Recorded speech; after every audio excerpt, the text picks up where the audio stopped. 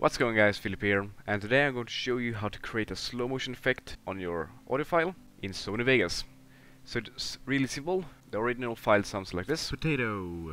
Potato! So yeah, go ahead and choose your audio file. Drag it out like this by holding down control and dragging it out. Then it will sound a bit like this, Potato. depending on how long you drag it out. But I suppose that's not the effect you'll want.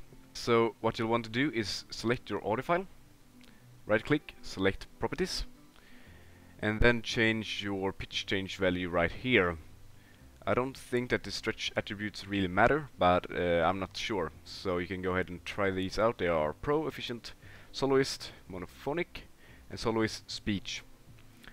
And if you select Lock to Stretch, it will get an automatic value depending on how much you stretch it. Then it will sound a bit like this, depending on how long you stretch your audio file.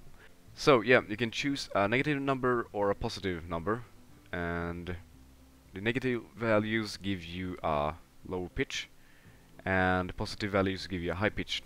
So here's a high pitch example. Potato. And here's a low pitch Potato. example. And yeah, the lower value you have, the darker it will get. So yeah, that's pretty much it. Just stretch it out, then select your pitch value.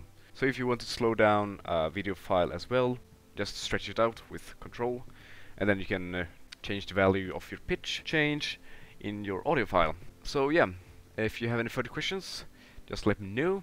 I hope this video helped you out. Thank you guys for watching. Gracias por ver. I wish you find this demo dudes, and until next time, hasta luego.